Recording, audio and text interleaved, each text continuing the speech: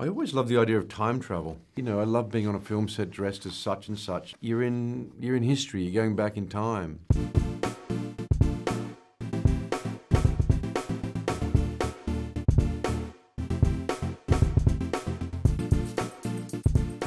Apes was very, very difficult because of the work involved. For the actor not in the suit, it's a lot of work. It's a lot of work. Like 4 times as much work as the motion capture apes because you have to do different plates. So that was physically very hard. I'm sorry. My friend.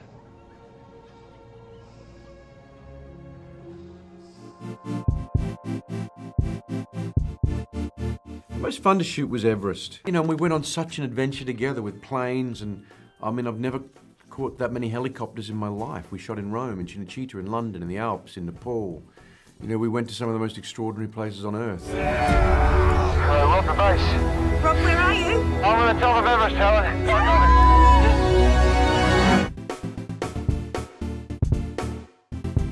I love Zero Dark 30. I love that character. You know, he's a very confronting man, and what he did and how he felt about it, and you know, the choices you make and the repercussions of what you do and how that can change you. Zero Dark 30's always got a special place in my heart. Yeah, Heydrich, yep. Yeah, that one was pretty tough because when you put on those uniforms, you become very intimidating. And I found I was very, you know, I didn't like to be photographed in it or any, you know, because there's just, you know, they're serious. So I found myself becoming quite aggressive playing that man because he's an aggressive man, not just physically, but just with everything. You know, he was a character that inspired great fear. You know what the Führer calls him? The man with the iron heart.